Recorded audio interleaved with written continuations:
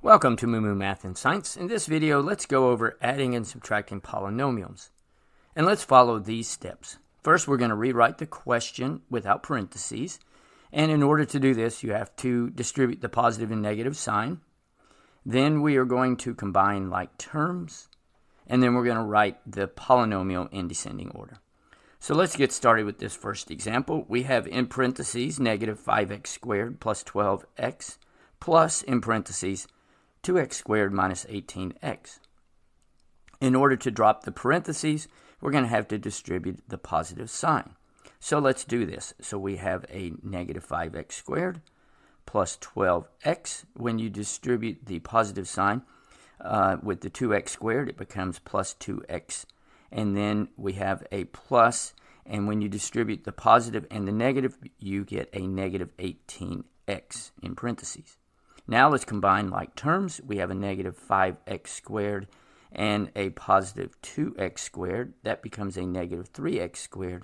And then we have a positive 12x and a negative 18x. That becomes negative 6x. And as you can see, it's already in descending order. So now let's look at another example. We have in parentheses y minus 7x minus in parentheses negative 8x and a positive 9x. Negative 8y and a positive 9x. Now let's go ahead and drop the parentheses. So we'll need to distribute the negative sign.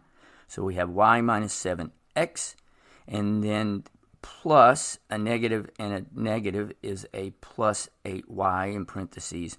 And then a plus, a negative, and a positive becomes a negative. So it becomes a, in parentheses, negative 9x.